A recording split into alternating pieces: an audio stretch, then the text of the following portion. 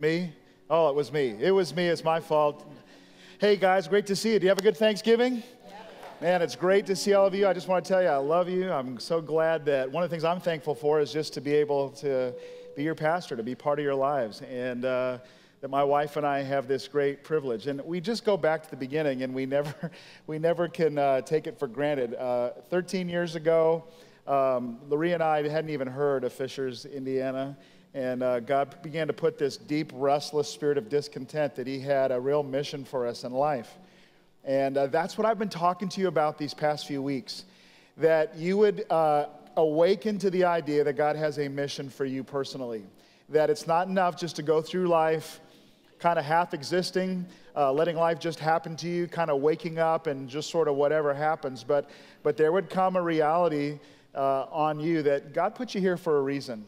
And the purpose of margin isn't just for margin's sake. I'm not asking you just to put margin into your life financially so that you have room and you'll just feel better. The purpose of margin is that you will get on mission one day. That one day God will come to you with a great opportunity and say, this is what I want you to do with your life. And you won't have the obstacles, that you'll be truly free to follow. And so I know that's what I want for you. That's what I've been praying for you to have and to experience what we've experienced in our own life. That all those years ago, God came to us and said, we want you to come to Fishers, Indiana, and start a church for people who are turned off, people who are too busy, people who believe in God, but they've become disconnected. And I want to tell you that mission is more important now more than ever. In fact, there's some real dismal statistics in our country today. Do you know that Thursday, Thanksgiving Day, you know what they're calling that now? Gray Thursday. Because Black Friday wasn't bad enough. So we had a Black Friday. Now we have to have Gray Thursday so that we can have one more day where we can consume and consume and consume and get more. And we're missing the point of life. And people are missing it. And people are not turning to God. In fact, there's 92% more unchurched Americans today than there were 10 years ago. And that churches are closing their doors. And that 8,000 churches will close their doors in America this coming year. And I don't want to be that. It's crazy to me. When Jesus walked the earth, people flocked to him. People knew that he had answers for their life. And he does. He's changed people's lives here by the hundreds over the last years. In fact, look around. All these names of people we're praying for, those are the people that are still coming. These are people that you love, people you care about, that we're just saying, God, please intervene. And hopefully bring them to a place where we can influence their lives. And so to that end, I've been telling you for months now about we're a church on mission with God. We're a church that are going to be sending people out to reach all different points of our city. In the last 13 years, we've started 5 churches. We're a church that meets for 7 different services on Sunday now in 4 different locations. Do you know there's a church service that happens on Purdue University campus, on Butler University campus? Did you guys know that? How many of you knew that already? All right, well, the most ironic thing about the Purdue campus is that it's led by a graduate of IU University, which I just think is funny. Pastor Clary Butler started that initiative a few years ago, and it's just taken off. It's a place where it's really thriving.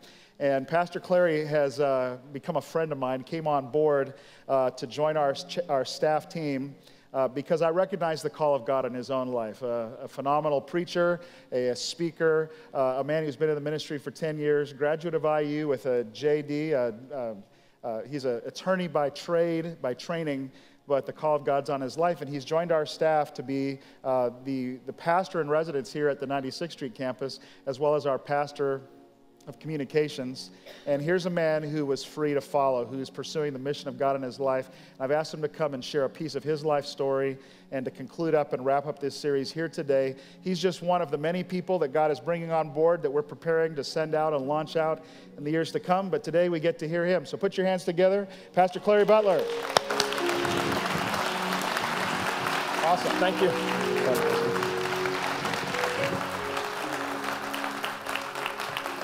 Good morning, Heartland. He is just taking his seat, but would you put your hands together for the visionary leadership of Pastor Darren Chesky? Thank you, sir. I'm appreciative of this opportunity and looking forward to talking with you today, sharing with you just for a few short moments. And I know some of you that may not know me, you may be thinking to yourself, well, can he preach? And I am also thinking, can you pray? So you may be talking to your neighbor, can he preach, can he preach? And I'm thinking as I'm up here with God himself, can they pray? And so if I fail miserably today, I will only attribute it to the fact that you were unable to pray and get your prayer to reach heaven. And so happy Thanksgiving to everyone. I hope that you all enjoyed yourself for Thanksgiving. Those of you that enjoyed yourself, let's give God a round of applause for allowing us to see another Thanksgiving.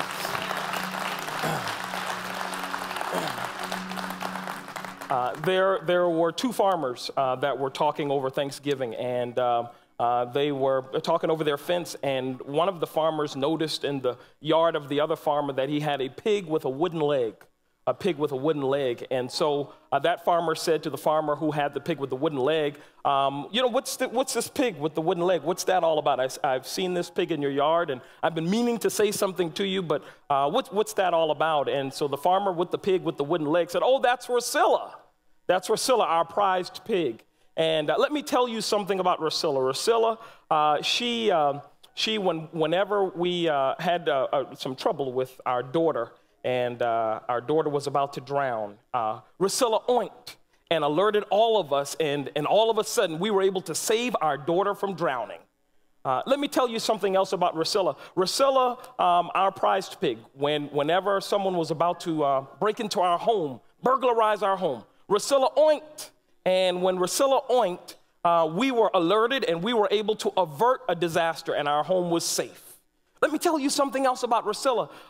Rusilla even alerted us when our home was about to burn down. Something caught fire, and she oinked, and we were able to avert a disaster. And the other farmer said, that's wonderful, but can you tell me a little bit about the wooden leg? Why would Rusilla, your pig, have a wooden leg? And that farmer said, a pig that wonderful, you can only eat a little at a time. So I'm not sure what you had for Thanksgiving. In honor of Rusilla, I didn't eat any pork for Thanksgiving, but hopefully you only ate a little at a time and you have a little left for the Word of God. We're moving quickly to John, the 6th chapter, is where our lesson on Thrive has us today. John, the 6th chapter, and we just have 2 verses there. When you have it, it is our custom to stand for the Word of God. Would you stand when you have John, St. John, the 6th chapter and the 10th verse.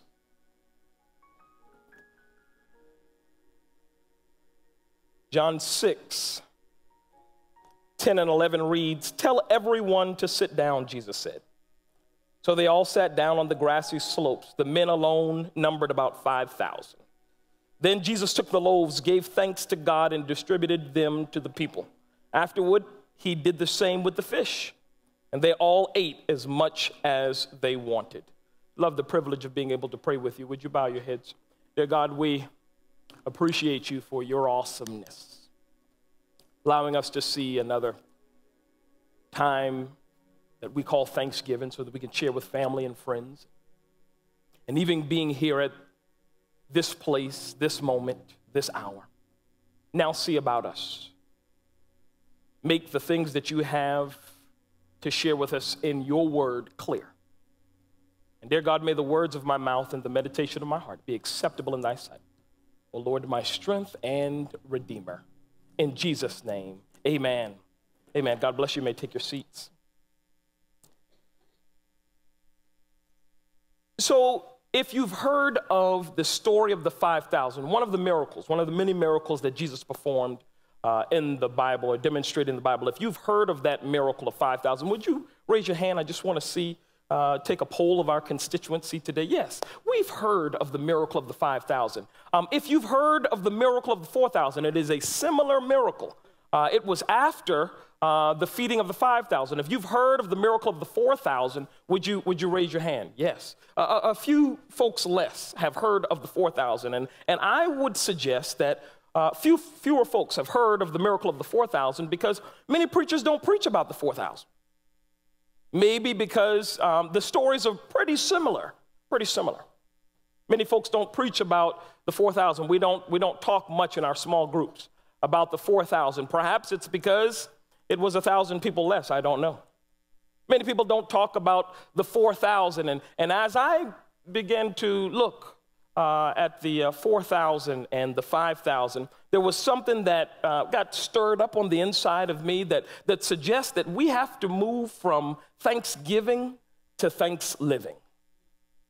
We've got to move from just saying that we're grateful to living an attitude of gratitude, living and demonstrating that we're truly appreciative for what God has done, is doing, and will do in our lives. And so the major difference, perhaps, between the stories, because there are some similarities and there are some little nuances, is that the 4,000 actually had more provision. 4,000 had 7 loaves. The story of the 5,000 had 5 loaves and 2 fish.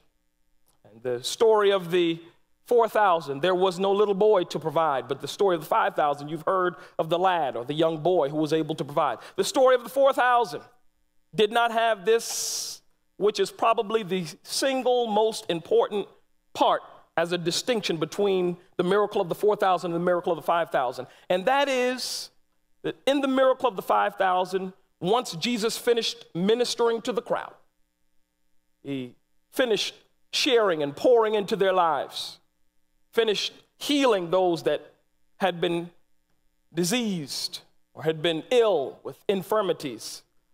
It got late in the evening and the disciples said, all right, Jesus, it's time for them to go downtown to the marketplace so that they can purchase victuals. It's time for them to go and buy their own food. They said these words as it pertains to the miracle of the 5,000. The disciples said, send them away. Send them away. And perhaps that draws the distinction on where the disciples grew into maturity, because they didn't say send them away some chapters later when it got to the miracle of the 4,000. Miracle of the 5,000 is mentioned in all 4 Gospels. Miracle of the 4,000 is mentioned in only 2, but in those 2 Gospels, the disciples do not say send them away. And so perhaps they have grown into thanksliving. Let's evaluate why and how we can go from thanksgiving to thanksliving. I just have 5 points, and then I will be out of your way. The first thing we glean, and I will piece together the different Gospels so that we can get as clear of a picture as possible about the details of what happened at this miracle of the 5,000 being fed after Jesus preached and shared with them. The first thing is that we should identify what we have. Identify what we have. Mark the 6th chapter and the 38th verse says, how much bread do you have? He asked, Jesus asked. Go and find out. They came back and reported, we have 5 loaves of bread and 2 fish. Identify what you have. Jesus asked over 100 questions in the Bible, and I don't think that there were any as important as this. Jesus asked, how much bread do you have? I think it's important for us not to gloss over that fact.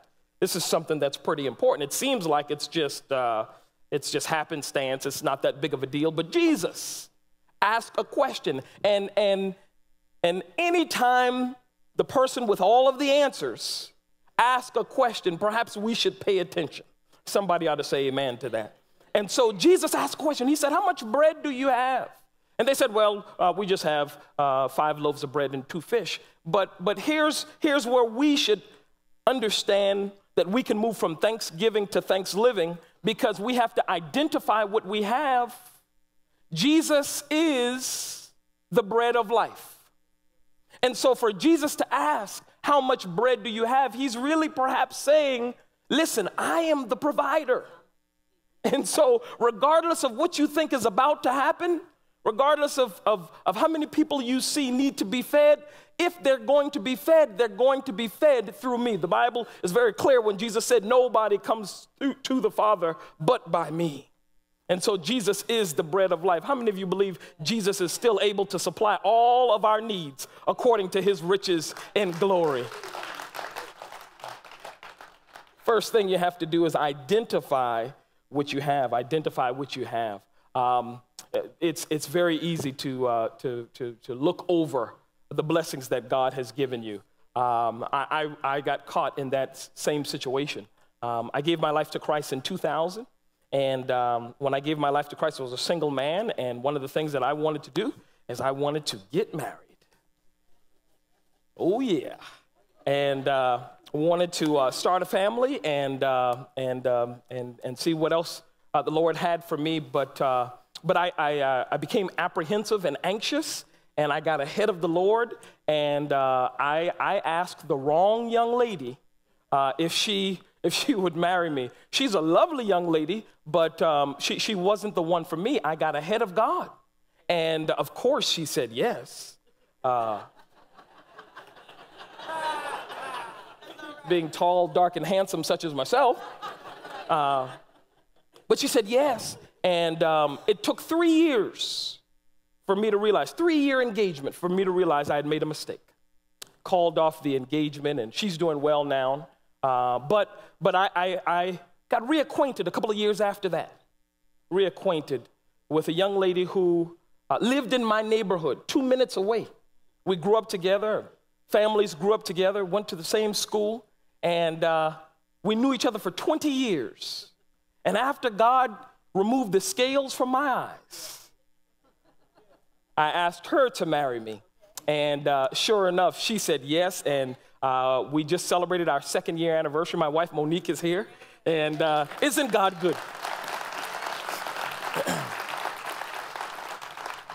And so God was able to bless me before I made the mistake of getting ahead of him and trying to marry someone that he did not have in his will for me. But the thing that I want us all to understand is we have to identify what we have. Sometimes the things that we have been asking God for are right in front of our eyes.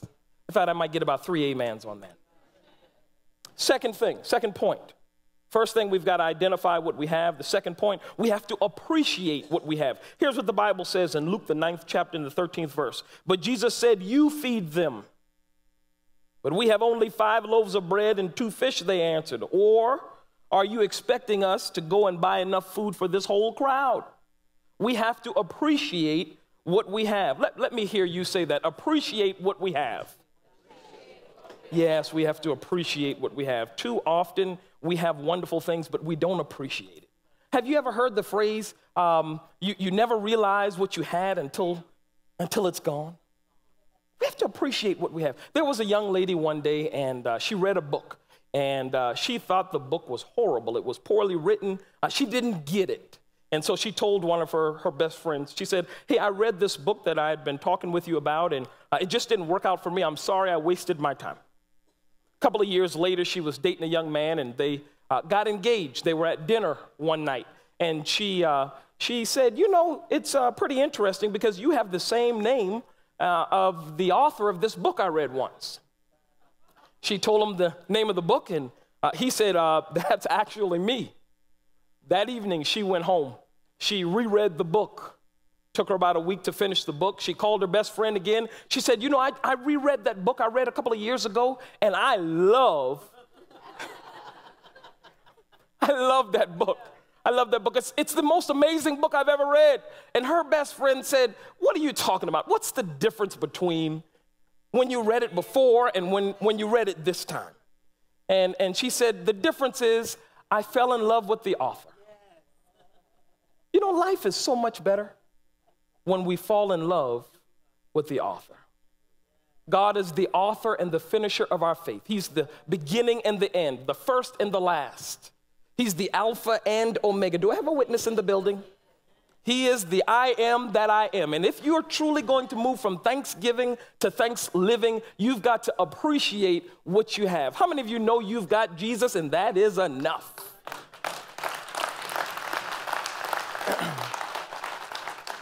First point, identify what you have. Second point, appreciate what you have. The third point, honor God. Honor God. Again, we're just piecing the pieces of the puzzle together, and we find this piece of the puzzle in St. John, the 6th chapter and the 11th verse. The Bible reads, "Then Jesus took the loaves, gave thanks to God, and distributed them to the people. Afterward, he did the same with the fish, and they all ate as much as they wanted." Jesus took the loaves, gave thanks to God, and distributed them to the people. Jesus honored God. He honored God. He did what we call giving grace. You know, over your food, you give grace. And etymologically speaking, grace has the same root as the word thanks or rejoice. That word charis means the same thing. It's the same root for both rejoicing and for grace. And so anytime God gives you grace in any area of your life, you have a responsibility to give thanks. You have a responsibility to give thanks. And so how do we give thanks? We give thanks by honoring God. That's what we do when we say our Father's prayer. We start with our Father who art in heaven. Hallowed be thy name, thy kingdom come. You're honoring God before you ask for anything. A miracle is about to be performed. You read it already. You told me. Miracle is about to be performed. Something special is about to happen. But before any of that can happen, it's our responsibility to honor God. Let me hear you say that. Somebody say, honor God. Honor God. You have a responsibility to honor God. So the first thing is we've got to identify what we have. Second, appreciate what we have. Third, we have to honor God. Then fourth, and this is a distinction. The fourth thing, I only have 5 points. The fourth point is we have to bless what we have. Bless what we have. Matthew, 14th chapter in the 19th verse, Gospel according to Matthew. It reads, then he told the people to sit down on the grass. Jesus took the 5 loaves and 2 fish, looked up toward heaven and blessed them.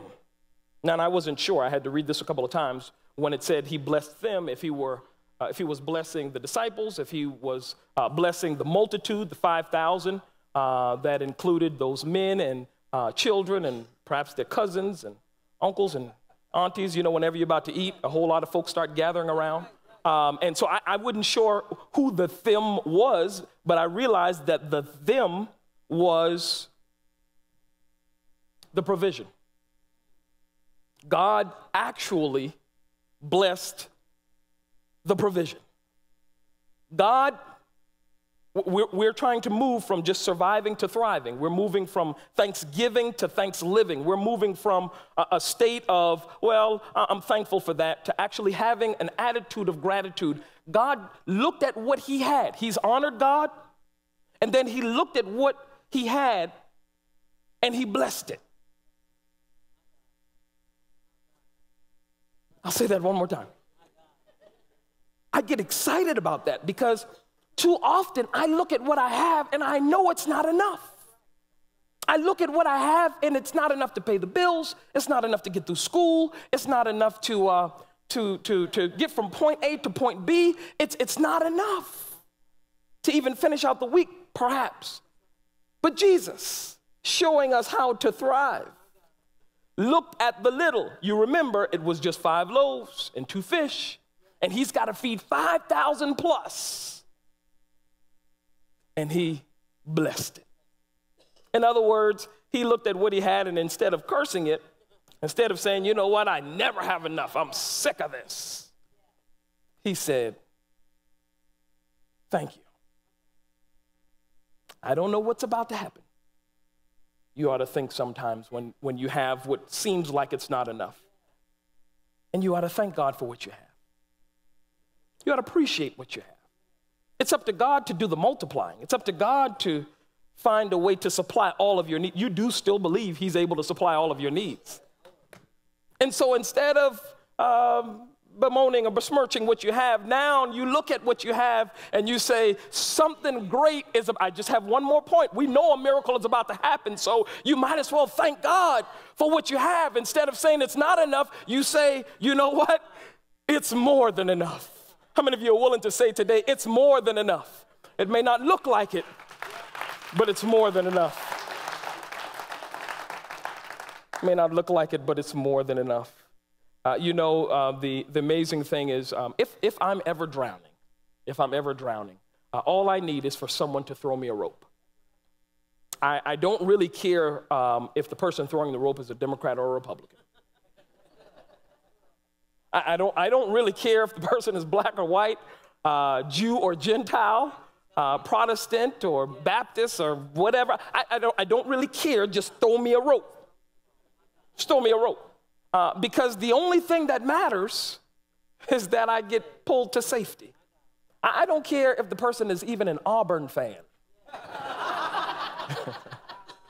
All I need is a rope. And so we get to a point of blessing what we have. Thank God for the rope. Thank God for the second chance. Thank God for the opportunity. Thank God for the little bit, because I know God can take a little and make a lot. How many of you believe that? Shout amen. All right. Here's my last point. My fifth point is the part that we don't really get excited about. This point is that you have to break what you have. You have to break what you have. Here's what the Bible says, Matthew, the 14th chapter and the 19th verse. Then breaking the loaves into pieces, he gave the bread to the disciples, who distributed it to the people. You do not have a miracle. It was not pronounced a miracle until after the bread was broken. And too many times, we, myself included, we want to be used. We want to do spectacular things. We want to fulfill God's plan in our life, but we don't want to be broken. See, we like the now I'm not part, but we don't like the I was broke. We're even cool with the was part. So we're cool with the now and I'm not and even was. But I broke, we don't like that. We like iPhone, we like iPad, we like iPod. We don't like I broke. And so the reality is, in order to get to the now I'm not, at some point, perhaps God has to take us through a process of breaking us. Perhaps God has to take us through a process of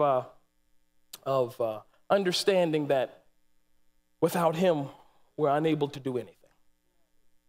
Here's the last thing I want to share with you, and then I will conclude. God took me through a similar process. I'm not just standing here because I called Pastor Darren one day, and then all of a sudden he said, hey, come on up, and I want you to share. No, I'm here because I had to go through a process, and it was a painful process. It wasn't just the process of making some poor decisions in my life, but as you heard, I went to law school, and I went to law school because I have told people since I was 10 years old that I wanted to be a lawyer. And I wanted to be a lawyer until I went to law school. And I thought it was all about Matlock and Johnny Cochran. That's what I thought law was. And so I got to law school, and I've got my books all on my table, and I would even invite people over to my apartment so that they could see my books stacked high and appreciate the fact that I was in law school. And until reality set in, that there was a lot of hard work to be done. And no offense to my lawyer friends that are in the building, but the legal profession is very boring. And 1 year in, I realized I didn't want to do it. I had no idea at the time God was calling me to ministry. And so 1 year in, I'm in law school, and I've got to make a decision, but I'm not a quitter. So I'm going to finish law school, but I really don't want to be in law school. I'm going to go ahead and be a lawyer just because I already started the process, and I believe the word of God, he that hath begun a good work shall perform it until the day of Jesus Christ. I believe that, but I really don't want to do this, but I'm going to do it. And I got a note from the dean, and the note from the dean said, Clary Butler, that's me. Clary, we regret to inform you that your grades have fallen below where it should be. There's a minimum requirement that you have to have in law school.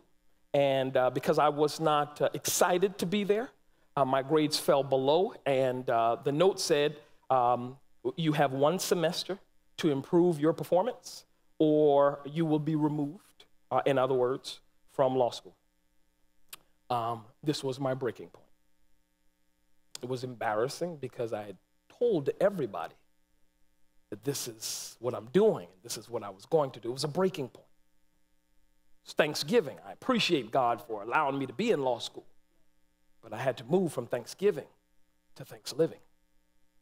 And so I got to a point where I actually thought about committing suicide. To show you how tough it was very difficult. Can I just be honest? Because confession is good for the soul. It's bad for the reputation. But it's good for the soul. And I actually thought, as a matter of fact, a friend of mine and a student also with me in law school did commit suicide that year. But I decided I wasn't going to give up. I wasn't going to do anything silly. And I decided I was going to turn it over to the Lord. If he could provide with 2 fish and 5 loaves of bread, certainly he could take my little grades and turn it all the way around. And so I decided I would pray after and before every exam. Before I even wrote my name on the paper, I would pray. I decided to fast, decided to rededicate myself to the Lord, and decided that I would be just as studious with the Word of God as I was with my legal studies. Got to my last year in law school. My grades turned around. They allowed me to stay in. Praise the Lord, everybody. And got to my last year in law school. I got another letter from the dean. And the letter said, Clary Butler, that's me. We've been monitoring your grades.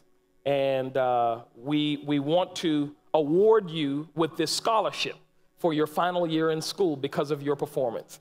I don't know how you feel, but that's a reason to give God some thanks.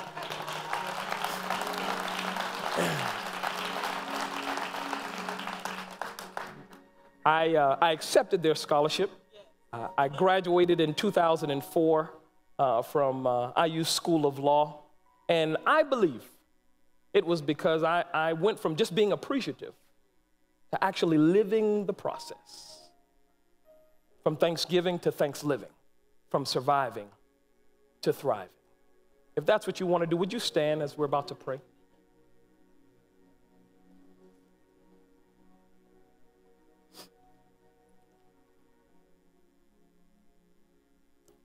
With bowed heads, humbled hearts.